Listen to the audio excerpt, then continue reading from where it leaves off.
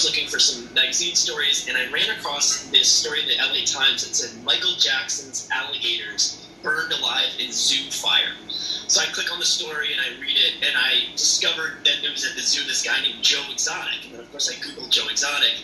And like everyone does, I fell down the wormhole. You know, I couldn't stop looking at this strange character. And back then, no one had really put all the pieces together. It's not every day that a zipkeeper went to prison for murder for hire. The story itself, there's not really that much there, right? It's the story of a guy who tried to hire a hitman and failed. That's not a great true crime story. What the documentarians realized, and what I realized, is that what makes it interesting is everything else. It's all of the colorful, strange details around it.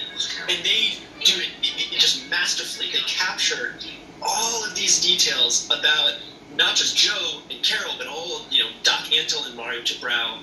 It's this big, it's not even colorful, it's like neon colored. Yeah, neon-colored is an understatement. It is amazing. You can't take your eyes off of it, guys. Coming up in the next hour, more with my interview with Robert Moor. Right now, live from the North Houston Bureau, Ruben Dominguez, Fox 26 News.